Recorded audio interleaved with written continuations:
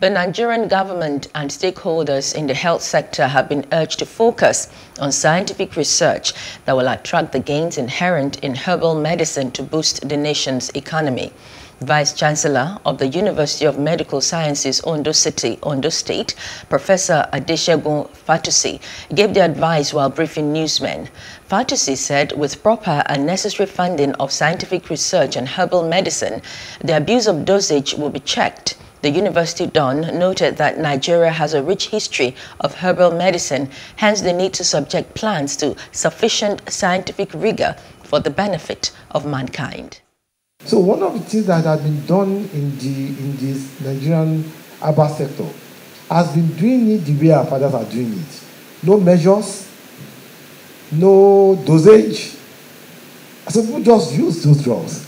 No drug in scientific world work that way.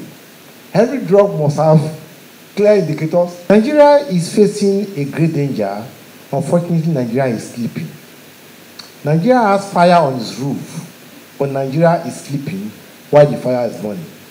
Because the rate at which we are losing our health professionals is such that in the few years to come, if you don't take care, our health facilities will not have enough manpower. We are getting to a stage today where you come to a teaching hospital, there are no junior doctors again in many teaching hospitals. And increasingly, medical teachers are leaving the country. And so what we have is simply facilities without personnel.